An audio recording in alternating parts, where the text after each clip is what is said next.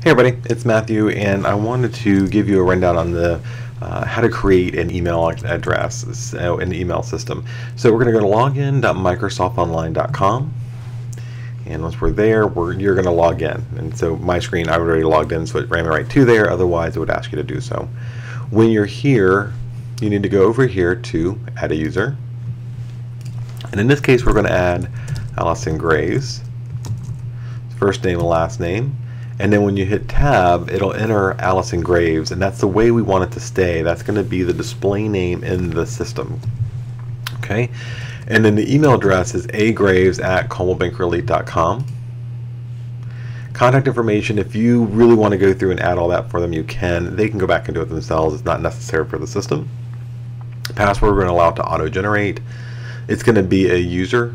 Let me go back here. For password, if you want to create a password for them, you can. It just remember the name convention. It wants uppercase, lowercase, symbols, etc. So I'm going to do capital CBELIT, capital C, and then BELIT is all lowercase, 2016. All right. And I'm going to just do that. And the reason I'm doing that, you don't have to, but it makes it a lot easier to give them that email address the first time, to email them and say, hey, your account's set up, go do this, or to tell them over the phone. And then notice I've left this box checked that says make the user change their password the first time they log in. So they have that user and password. When they go to log in, it's going to update. It's going to force them to update and create a unique password. And then we're going to go down here to CBE Online Plan 1. This is the product license we want to give them. It's the only one we want to give them. So Exchange Online Plan 1, please make sure that's the only one. The rest of these certain product licenses are for other projects, divisions, or things. They're not for the standard agent because they cost money every month. So that's going to be the CBE Exchange Online will be the account. And then I'm going to click on Add. Okay, and it's going to add the user, and it will send the email to you or whatever email you want to. So you can also send it to an external email, whatever you type in there, or send it to yourself so you have it. I don't need this sent to me. So I'm going to then go down here and edit details for this user. Okay? And so all of this stays the same, and make sure it's all there. I'm going to go to Mail Settings. All right? And it takes just a second as they're preparing the mailbox. So once you've created the core email address, you need to stop there, go do something else, and come back a little bit later. I'm not going to do that, so I just went ahead to the training account, and I'm going to take up from here. So again, once you've created that core address, go do whatever you're going to do, come back later, go to Edit User, find the address that you created, because it takes a while to populate in the system. And then we're going to come over here and click on Mail Settings. It'll look like this. Click on that. And then you're going to see some options. Right now, we are going to be creating this account, sending the username and password. From time to time, you're going to have a user who wants the email address forwarded to a personal account, or just for whatever reason, we're going to set up the forwarding. So we'll click on email forwarding. It's pretty simple. Click on, type in the email address that is forwarded to, keep a copy on this email server, which will leave it in the account.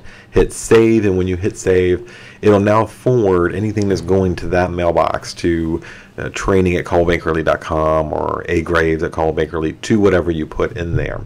So I really don't want to forward this one, so I'm just going to click on off. We'll hit cancel and back out. And then I'm going to go to more settings, edit exchange properties. And I'm going to go down to email addresses. So this is an important part.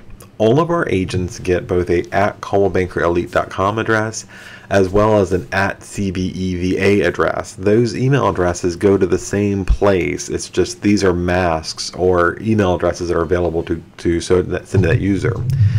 For those of you who are setting up emails for downtown Fredericksburg, we are keeping their CB Carriage House email address for a period of time.